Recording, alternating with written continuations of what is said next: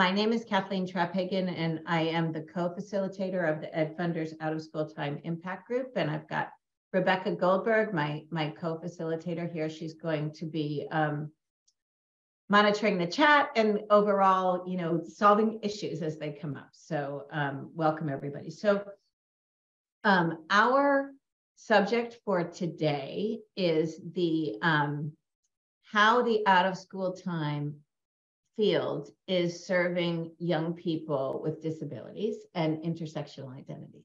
And we've been wanting to take this up for a while. And I definitely will start out by saying that this is not the only time that we are going to be taking this up, but we are starting the conversation, at least in this forum today. So we're going to talk with national leaders that we have on the line here, and also young people and direct service professionals, and explore what does inclusion of children and youth with disabilities look like in the out of school space now? What are bright spots? What are ongoing challenges and trends in the field? What are implications for the work that we do? And what are effective actions for philanthropy? So again, make sure that you get yourself involved in the conversation as much as possible by using the chat, and hopefully we'll also have time to let the folks that want to unmute and comment and question. So let's start out by introducing each other and ourselves in the chat. Your name, your organization, your pronouns, and the question is what steps your organization has taken or would like to take to better support inclusion for youth with disabilities. And that goes for whatever role you have in this conversation, whether you're a funder, provider, however you enter this. We'd love to hear what you have done and what it is that you'd like to do. So, we know that since the onset of the pandemic, the needs of children and youth with disabilities have increased, just like they have for children and youth all over.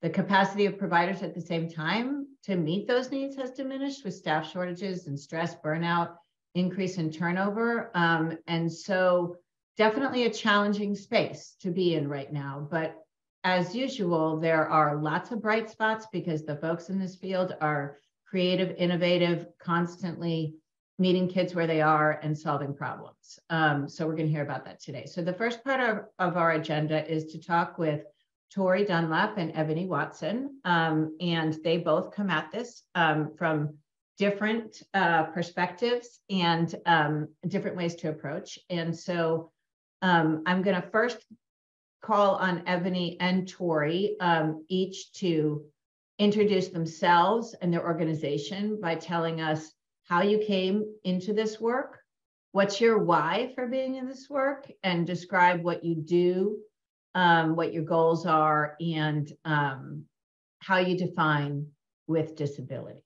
So let's start out with Ebony. Ebony Watson is the Deputy Director of Workforce Development at IEL, and she's going to be discussing that role and also the RAMP program specifically. So I'm going to turn it over to Ebony. Good afternoon, everyone. So my why is always an interesting why. So I started my career as a juvenile probation officer in Baltimore City. And while a probation officer, I was approached in 2009 to become a mentor for the Ready to Achieve mentoring program.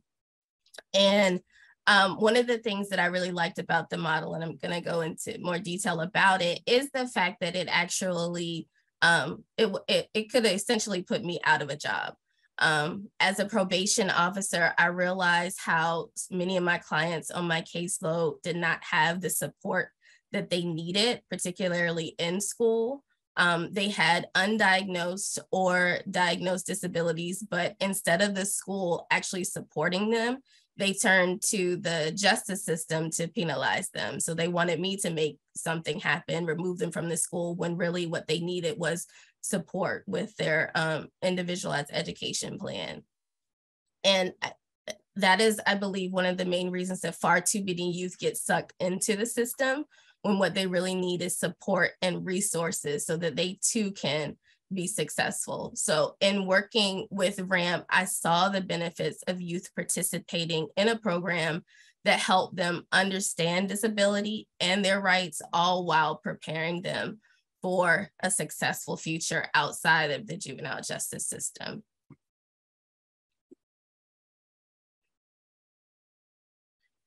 So the Institute for Educational Leadership, or IEL, creates opportunities for success in education and workforce development for children, youth, adults, and families in communities where opportunities are lacking. And since 1991, IEL has been focused on career pathways and working with working with community-based organizations, schools and districts, and state and federal agencies to support outcomes for youth, including those opportunity youth and youth with disabilities, with a focus on the transition to adulthood.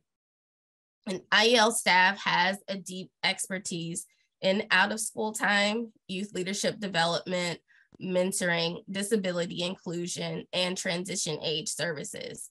And we have promoted awareness of what all youth, including youth with disabilities, need to successfully transition to employment and or post-secondary education. And the Ready to Achieve Mentoring Program, or RAMP, is a program model that IEL created in 2009 to address those needs of youth that were often forgotten. So RAMP is a career-focused mentoring program for youth with disabilities. And for our definition of youth with disabilities, these are youth that have a 504 plan, an individualized education plan, a mental health diagnosis, low test scores, pretty much how the Americans with Disabilities Act defines disability. All those youth are eligible for the program. But also that have involvement with or are at risk of involvement with the juvenile justice system. And it is currently being implemented in 16 communities across the country. RAMP utilizes group mentoring where youth participate in weekly career-focused sessions led by the RAMP coordinators at each site on topics such as the local labor market research, career and post-secondary exploration, social and work readiness skills training, resume creation, interviews, skill building, and learning about disability disclosure. And then peer mentoring, where the youth set weekly goals that are supported by their peers. This has been one of the strongest component amongst the RAMP sites. So youth use what we call their weekly goal tracking sheet, which is designed to assist youth in setting and achieving short-term weekly goals that align to the long-term goals they set in their individualized mentoring plans. And youth are supporting their peers in creating meaningful goals with suggestions on how to get to those goals, and they're holding their peers accountable for those goals. And the last part is one-to-one mentoring. So youth are assigned to a caring adult at a 4-to-1 ratio. So no more than 4 youth to 1 mentor, where they work together to complete their individualized mentoring plans, which helps the youth and mentors identify the youth's strengths and their areas for growth, and provides a structure for the youth and the mentor to work on setting and achieving short and long-term goals, and how to build relationships within the community to promote that successful transition to employment and continued learning opportunities and independent living. So since 2009, there have been over 4,300 youth across 34 communities enrolled in the program. We have recruited over 800 mentors and established over 1,500 community partners. We work with community-based organizations, vocational rehabilitation agencies, schools, and centers for independent living to implement the RAMP program. And over the years, we've had great outcomes to include a 95% participation and completion rate, 74% improved school attendance, 95% non-offense rate. Remember, I said in the beginning, I was a probation officer, so that's what's putting me out of a job, that non-offense rate.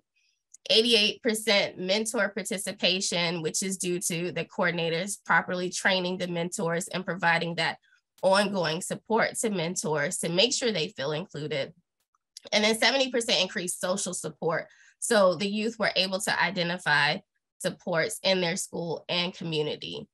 And now, over the years, this is going into year 14 of RAMP. We have RAMP alumni who are now underwater welders, first generation college students and graduates, business owners, IT specialists, chefs, and it's because of the exposure that they receive while in the RAMP program.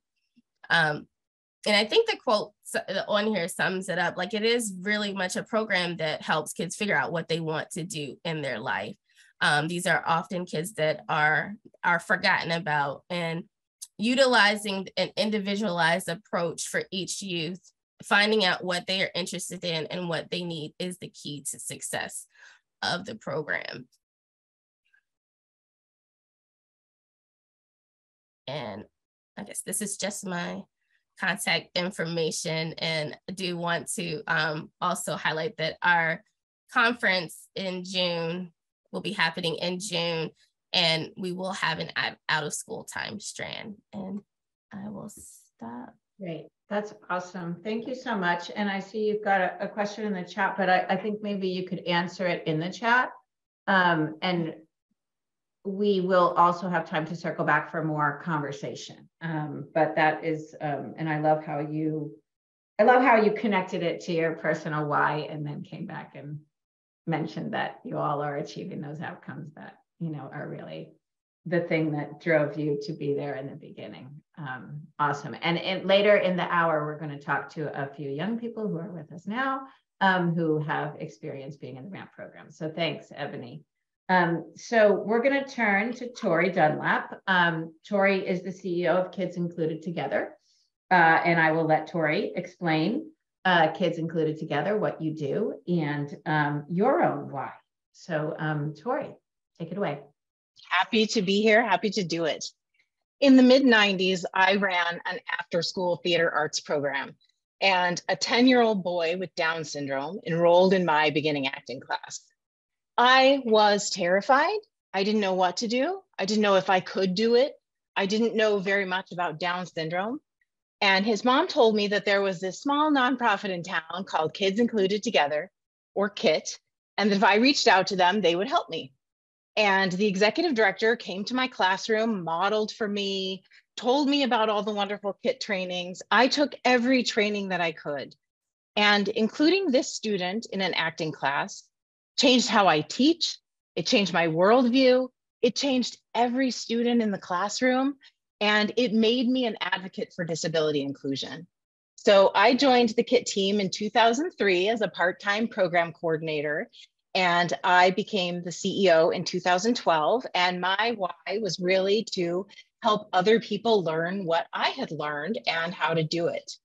And now Kids Included Together has taught disability inclusion and behavior support practices to almost 150,000 providers and teachers working in over 700 programs located in all 50 states and 15 countries.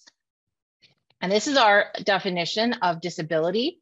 This is based on the World Health Organization's conceptualization of disability, plus researchers in the field of disability studies, and particularly a perspective on disability in childhood. So we see it as an interaction between health, environmental, and personal factors, and that disability is really context dependent. So an example of that is that a child's asthma might affect participation in youth sports, and accommodations are needed.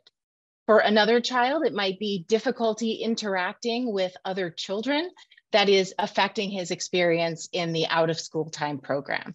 So we're really looking at disability in this way. And it's also important to note that no diagnosis is required for KIT to provide support to the provider. We're a provider-centered support model, but children do not have to have any diagnosis. We work with many organizations around the country, and some of them are listed here. Boys and Girls Clubs of America, YMCAs around the country, large after-school programs like Alpha Best Education, Head Start in several states, and state after-school networks like NJSAC. We have a representative here today with us, and all the military child and youth programs on every military installation around the world. And we use a blended learning model. So we embed ourselves within an organization over a period of years with a goal that training and support becomes a seamless part of their operations. We create inclusive policies for our clients, and we develop custom curriculum to teach those policies to the staff. We deliver over 600 training events per year. We have a very unique service that's a call-in coaching center staffed by qualified inclusion and behavior specialists, where our providers can call and ask for help if they need it for a specific situation. And we have an online learning platform called Kid Academy with hundreds of interactive e-modules and printable resources. We have an in-house team of highly qualified experts who all have worked in early childhood and OST programs, and we see ourselves as friendly, helpful guides on the path to inclusion. We have a lot of positive outcomes from our model, but I'm just going to share two. One is that 94% of our learners report increased confidence in serving children with disabilities after a KIT training. And the second one is decreased level of concern. So when people call our Inclusion Support Center, more than half of the callers report a high level of concern before the call and 22% after the call. So a lot of help and support from our support center. And finally, we know from the research literature that the biggest predictor of inclusion is whether staff have had training on disability or inclusion. So we know that out of school time staff with training are more likely to serve children with disabilities. They're more comfortable and confident providing accommodations, and they have more positive thoughts about inclusion. And I will end there. Terrific. Thank you. So thank you both for giving us that introduction to two different ways that you're both approaching these. Sorry, can you hear? Is your audio good, Torrie? Okay, good. I'm back now. Sorry about that. AirPods failed. No, it's the technology gods, and sometimes they're smiling and sometimes they're not. So it looks like they're back smiling with you, which is great. So what I really loved about that is that it's a completely different approach from RAMP, but there's really quite a lot of consistencies too with the way that you're thinking about the work. And what I'd like to do, we're going to have time to circle back because I have so many questions for both of you. I'm sure we'll run out of time, but I do first want to bring 3 more people into the conversation. So we, as much as possible, like to talk to folks who are proximate. That's a buzzword these days, but there is something to it. So we've got, for Torrie, we have Becca Gutworth, who is a provider that has worked with Kids Included Together. And with Ebony, we have Alan Brizuela, who is a alum of the RAMP program. And we have Maya Roundtree, who's a current student in the RAMP program. So let's start out with Ebony in conversation with Alan and Maya, and Alan and Maya will get a chance to introduce themselves and hear about the experiences that you've had in the RAMP program and how you have taken those, in other areas of your life as well. So I'm turning it to Ebony for a bit, and then we'll come back and we'll hear from Torrie and Becca. All right, thank you. So for Alan and Maya, I want to start first with you all introducing yourself, where you live, and the name of the RAMP program that you are in, or the area. I'm Maya Roundtree. I live in Florida, Georgia, and my RAMP program is in Middle High School in Georgia. Okay. And Alan? My name is Alan Brizuela, and I am part of the RAMP program here in Houston, Texas. All right, so starting with you first, Alan, how did you learn about the RAMP program? It was back when I was a sophomore in high school. Jackie Miller just came into the school and talked to the person in charge of the special ed program at the school, and yeah, that's just how everything started for me. And who is Jackie? Can you tell them who Jackie Miller? Oh, she's the ramp coordinator here in Houston. She goes to the school. Okay. And when they talked about the program, did you have any reservations about joining the program? What did you think about the program? No, I was very interested in it because I was always wondering what I would do after I graduated, because I had no clue. I really didn't know what I wanted to do as a career. So when she came in, I was and she started talking about it. It got me thinking about what I wanted to do. So it helped me think about stuff. So what are some of the things that you all did that helped you think about it? Like, what did you gain from participating?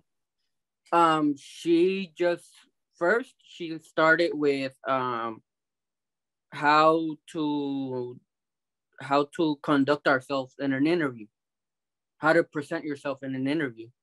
And then she took us to some field trips to some places to see how they worked and stuff. And yeah, she just talked about how we can better present ourselves in a work environment. Okay. What would you say to a young person considering participating in RAMP? That they should, because it's going to open their mind and thought process on what they might want to do after high school or during high school in a part-time job, just so they can get experience. So you said that it helps you figure out, you said in the beginning that you didn't know what you wanted to do. Yeah. Since RAMP, do you know what you want to do? And what is it exactly that you're doing now? I am looking into becoming a sports agent, like a general manager or something like that. Okay. And where are you currently, what are you currently doing now? Are you currently employed? Yes, I work for Easter Seals Greater Houston. I am part of the respite team. I am the respite data assistant. So I just call the respite clients and tell them ask them to put the hours that their respite worker has worked during the month.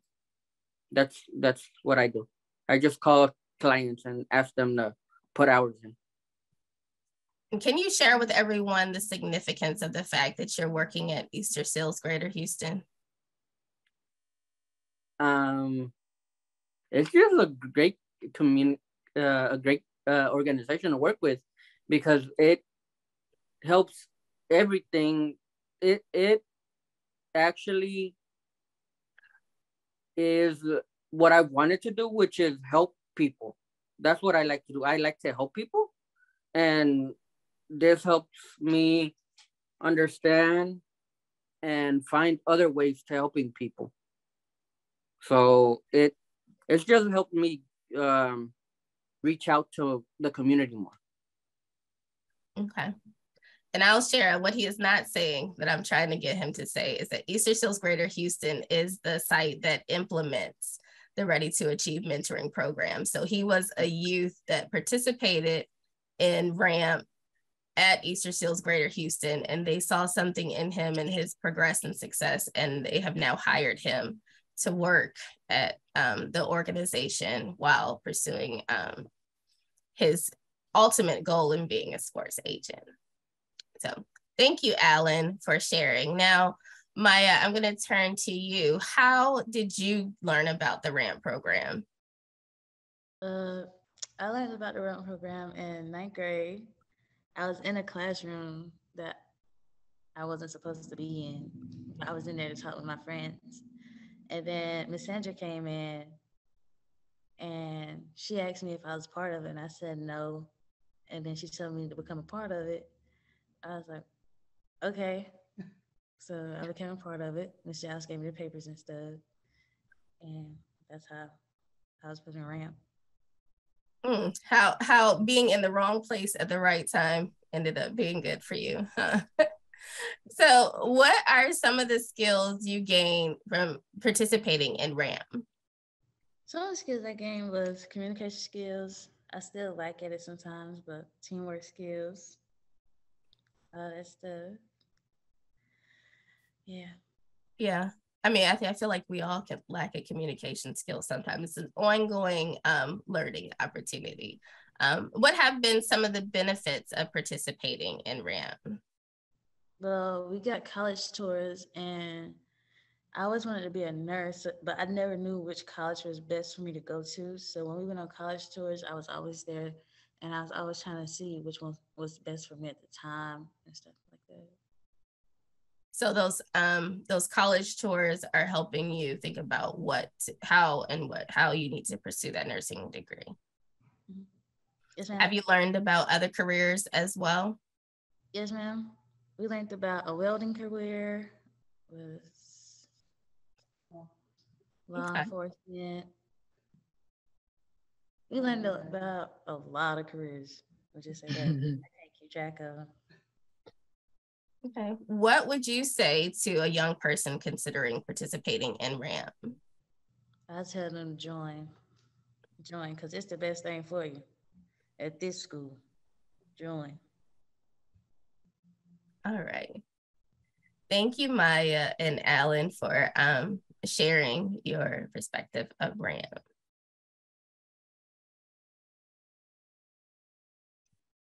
Terrific. Thank you for that, both of you, and Ebony. You're a terrific MC, Ebony. And I think hopefully we'll have some time to circle back with you in a bit after we hear from Torrie and Becca. And I do want to remind everybody that you can use the chat for questions and comments. So please do. And we will have Torrie and Becca in the spotlight for the next few minutes. Great, thank you. I'm delighted to introduce Becca Gutworth, who is the Executive Director of School-Age Childcare at YMCA of the Pines in Medford, New Jersey. Becca worked with our KIT team through a project we do with NJSAC, the School Age Care Coalition. So thanks, Becca, for being here to share your experience. I would love for you to share, before you worked with KIT, how was your program doing in serving children with disabilities? And what differences do you see between then and now in the staff that you serve? So I've been in my position at the Y for about 4 years now. And when I came in, we were using an outside agency that did staff training for about an hour a year. We run school-age childcare before and after school programs in 14 schools, about 700 kids we serve, and we were getting an hour a year. When I came in, we, kind of continued that for the first year. My background is actually as a special education teacher. So I do have classroom experience and kind of took over a little bit more of the day-to-day, but it just wasn't enough. I can't get to all my schools. I can't help all the kids. During the pandemic, NJSAC ran the program with KIT for a year, kind of a long-term. We went through multiple sessions, and KIT made a real difference for me in how I present things to my staff. When I was taking my special education classes, they focus a lot on what the IEP or the diagnosis says, and KIT focuses more on what the behavior is telling us. So you don't necessarily need to see the IEP or the diagnosis. You need to look at what their behavior is saying, because Torrie mentioned earlier the student with Down syndrome that was in her program. Not every student with Down syndrome is going to have the same behaviors, is going to present the same way. So you really needed to look at each child as an individual. And KIT broke down the behaviors for us more than the diagnosis or the IEP. so that we could look at what the behaviors were saying and focus directly on the best solutions for each individual student. This year, we had the opportunity to now, NJSAC is presenting some evening sessions, which my staff are able to attend. So we're now getting the staff directly on the sessions with NJSAC, rather than hearing it, secondhand through me. They're hearing it directly, which then gives us the ability to go back and say, what did you notice in this course? What did you learn in this lesson? Philip is the primary presenter that we've been hearing from, and the staff are looking at each behavior as communication now. So it's kind of given us a common language to use and given staff another way to look at each individual student. Thanks, Becca. There's a lot there. 1 hour a year is the old-timey professional development model, yes. And we're just finding that it just doesn't work anymore. Staff turnover is high. You need information in the moment that's relevant, that's doable, relatable, that has equity involved in it. So yeah, that's a very, very good point, Becca. And behavior, 76% of the calls to our Inclusion Support Center are actually about behavior. That's the primary reason for the call. There may be an underlying need that there usually is, that is a disability or is a social emotional need, but it's really the behavior that the provider needs help figuring out how to support in a group care environment or a group activity environment. So I appreciate you bringing those up. Many of the supports that we use are with students who don't have developmental disabilities. They're students who are just struggling for whatever reason, meeting their own needs. So the programs that KIT has offered us have given us ways kind of to approach every student behavior in a new way. And the fact that there's so many resources available online, there's something that we can find for each situation. So if somebody, we had a presentation from KIT, but now we're, 3 weeks, 6 weeks down the road, and we're struggling with an individual student, there's something online that we can kind of pull down and remind ourselves or look at steps and find a way to kind of meet that student's needs. Yeah, that's an excellent point. I think when I first learned about inclusion, that's what enticed me, or what I gained from it, was that every child who enters the classroom actually has a unique way they want to participate and has unique needs, and one size does not fit all. And those things are dynamic. Something that is a disability in one context may not be in another. And so differentiation is really key, but that's not something we normally teach our after school providers. So that's a very important part of it. Finally, I'll ask you one more thing, Becca, which is, what do you think other out of school time programs and organizations that support them would really need to know? Is there any key words of wisdom you would offer to other programs? So I think for other out of school time programs, the biggest thing is looking at each behavior individually.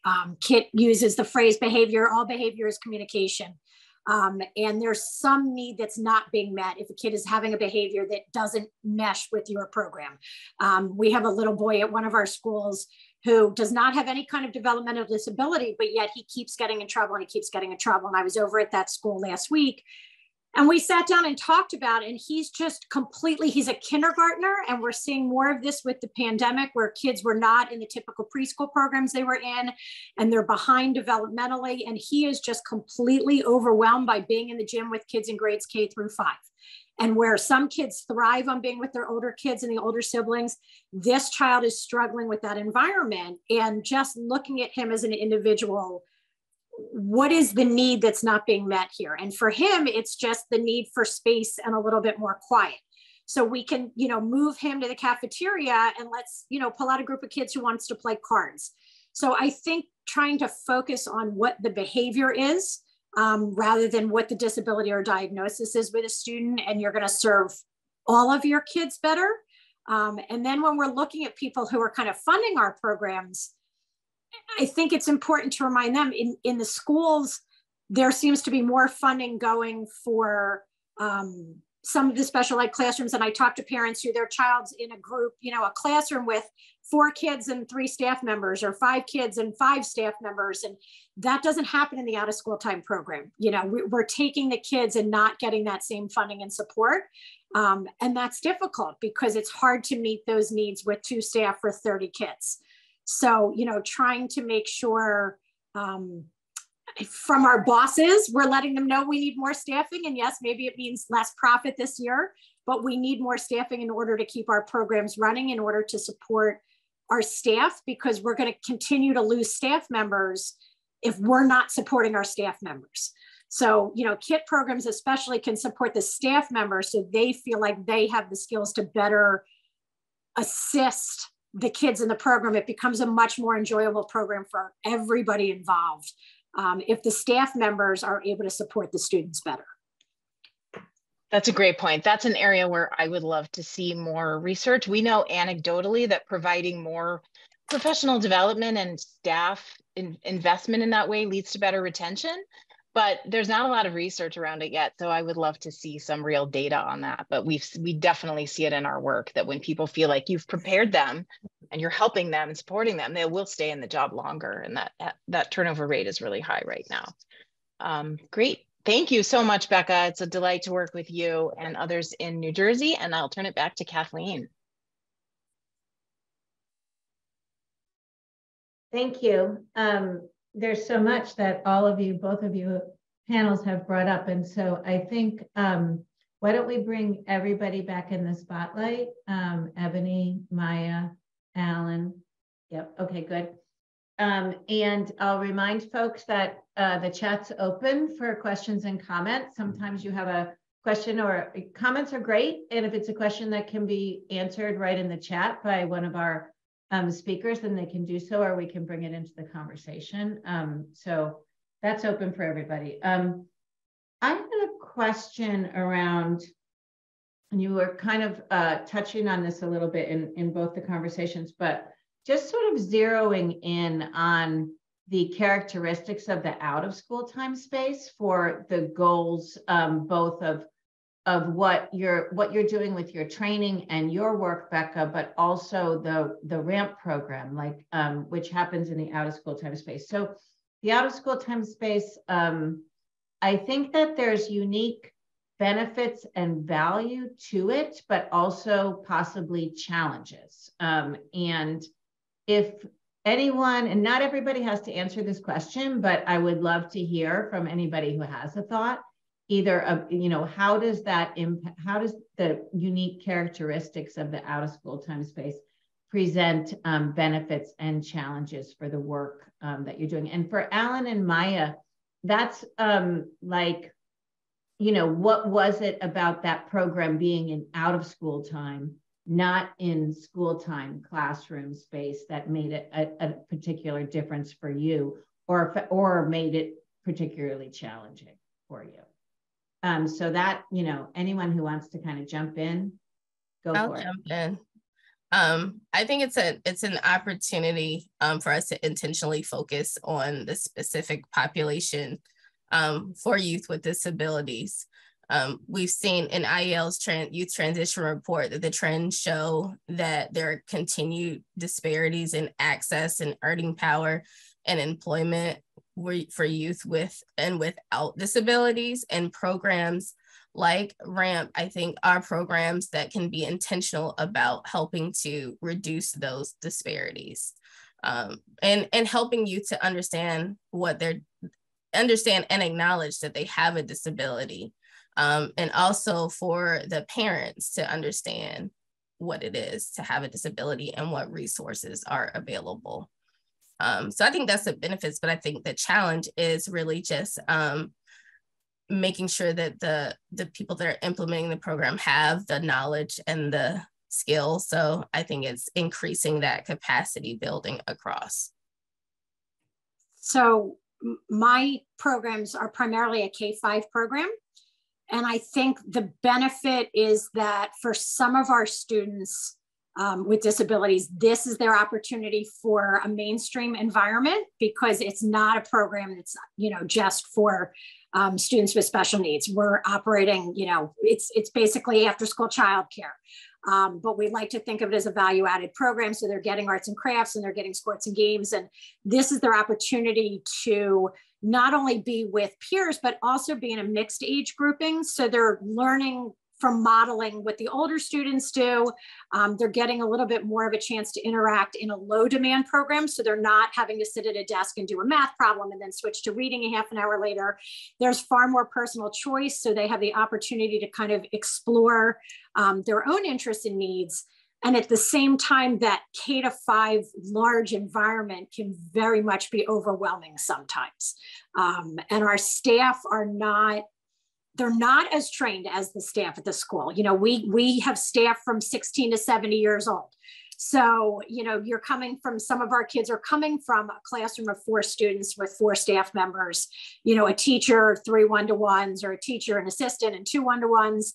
And they're getting pulled out for therapy for this or that. And then they're coming to us. And it's on us to try and support them in the same ways when we just don't have, you know, the experience or the education to do that. So there's a challenge in being able to provide them the opportunity that's going to be most beneficial to them. Those are great. I want to add one more thing, which is that inclusion in out of school time or in school time benefits both kids with and without disabilities. So the impact is on both sides. And in fact, what the research shows is that kids without disabilities benefit even more from inclusive settings. So I think that's an important feature. And in out of school time, we have such a rich opportunity for friendships and social skills development and kids exploring interests and feeling successful at something and getting to do something they enjoy doing that may be very different than their in-school experience. So it can be a real social esteem boost. It can help generate relationships that then can translate into the school day when kids are more segregated, even when there's an inclusion model happening. So I think the out of school time just has such rich possibilities for personal and skill development and helping kids realize their full potential. Yeah, thanks for that, Torrie. I agree, absolutely. And love to hear from Maya and Alan. How did this play out? How did this play out in your program experience, and for Maya still happening, about the difference between this being an after school versus school?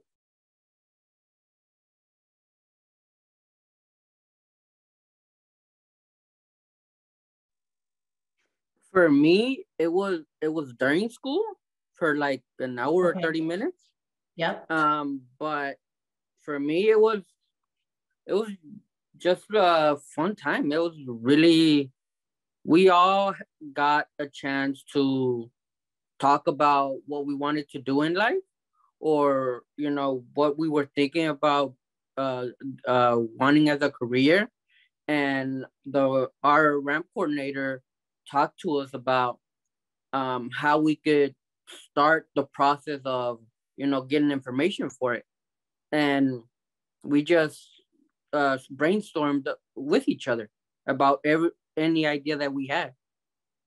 So it was very inclusive and very, like, you know, it wasn't like a one-on-one. It was everybody talked amongst each other. So it was very much like a group discussion. Mm-hmm. So it was great for me. Maya, what are your thoughts? For me, it was really good because we live in like a small area. Therefore, we don't really have that much transportation. But when we go places, the school provides transportation, and it provides my peers transportation. Yeah. Did you say provide your parents transportation? Peers. Peers, okay, got it. Most of them, their parents don't really, well, they work really late, so Mm-hmm. they don't have a way of getting there and getting back. Mm-hmm. Right. Excellent. Thank you. And so one of the things that, and I know that you all are having a conversation in the chat about IEPs, and that's a good sort of policy / financial solution to some of these issues, because my understanding is if something is in an IEP, then it needs to be actually available and made available financially for the young person. So something to definitely look into. And I hope that if this is something that you want to dig into and learn more about, we'll make sure that you have a connection to Torrie and others that are talking in the chat. And thanks, Anne, for your comments there. I think also one of the things that we like to think about on these calls, because we are a funders group, is what are the implications for philanthropy? And we brought that up. I think, Becca, you brought that up a little bit, and I appreciate that. And some of the things that I've heard in terms of funders, if you are a funder who's funding on the program level, to understand that there is a cost implication to be able to fully provide the services and the experiences for young people in an inclusion model that Torrie and Becca have talked about, and Alan and Maya have talked about actually experiencing. And that has to do with costs for training for staff. And then also, not just that though, it's also, I heard Becca talk about staff ratios, which means that that would be a shift in perspective for what an out of school time program actually costs all the time, over time. And I think that that is something that is super real, and people need to be grappling with. Another thing that I heard was around research and gaps in research, and particularly that research on the impact of professional development and increasing staff ratios on staff retention, which everybody knows is going to save money in the long run and be better for young people and staff. So that would be another thing to think about if you're in the, if you have the practice of funding research, and really, and that's some connections that we should take up and keep trying to dig into as well. So anything else that anyone on the panel wants to bring up that you'd like to tell funders about the ways that they can more effectively support the work that you're doing? I'm going to open that question up. I like to, I mean, I agreeing with the capacity building piece, like the funding for that, but I want to bring up the importance of creating a space that honors youth voice and a place for all youth to gain skills and to set them up for success, and how to engage families. In providing youth service work, like Maya mentioned, it is difficult in those rural areas for transportation. That's always a support that's needed for our youth. And while we're providing these skills to the youth, it's important that we recognize that they are a part of a family. So the youth is learning skills, learning trainings, but what resources do the families need as well? Particularly for youth with disabilities, we know that vocational rehabilitation agencies provide services and resources for youth and individuals with disabilities, but where are those VR agencies located? How do we ensure that the youth have access to those agencies to get the services that they need? So just highlighting that to make sure that everybody has access to the services. I would like to share also here in Georgia. I'm sorry, hold on a minute. Maya, will you turn your volume down so that we're not echoing? There we go. Thank you. Maya and I are pretty close in proximity, so whenever I'm speaking, it echoes through her speaker. But here in Georgia at our ramp site, we do have the privilege of partnering with, oh goodness, it's a GSIP. It's Georgia Committee on Employment for People with Disabilities, who helps to support some of the funding for our RAMP program. In turn, the transportation costs that sometimes the schools will need assistance with, if those students are also a part, like Ms. Ebony said, of the vocational rehabilitation program, there's some funds that we can help to support the transportation costs. So partnerships with VR is, they are extremely important, especially in those rural areas. And, you know, we take the liberty here in Georgia to make sure that the parents are aware of VR and their services and what they have to offer. So I would just like to say we are trying to build those connections back and ensure that parents and students and full staff are aware of the services that rehab provides to our youth. Thanks. Oh, Sandra, will you introduce yourself as long as you're here? And I'm glad. I'm sorry. That you yourself. No, I'm glad. Sandra McBride. I'm the ramp coordinator for our Georgia site. Perfect. Okay, I love that. And also the one of the themes that comes up for me as I listen to you all answer that question is, and this is something that we talk about a lot in our funder conversations and throughout the impact group, is the need to just basically listen to providers and young people when they say what it is that they need, because you all are the experts on what you need. So I heard, and I'm glad you brought up families, because we didn't really get a chance to dig into that too much, Ebony, but it's a critical part of everybody's success. And there are supports and enrichments and connections that really are important and critical to young people's success, to bring in families that cost money.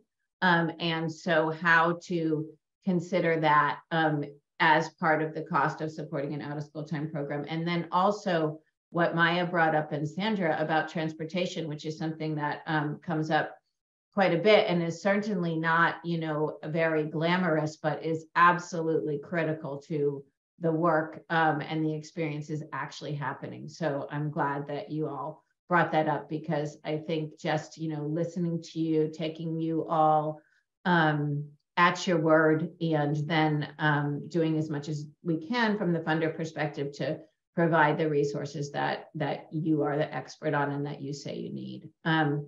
So I know that we've got some live questions in the chat, and I'm going to let the folks on the panel and anybody else who has anything to say about these questions answer them right in the chat, because I know we're running a little bit out of time.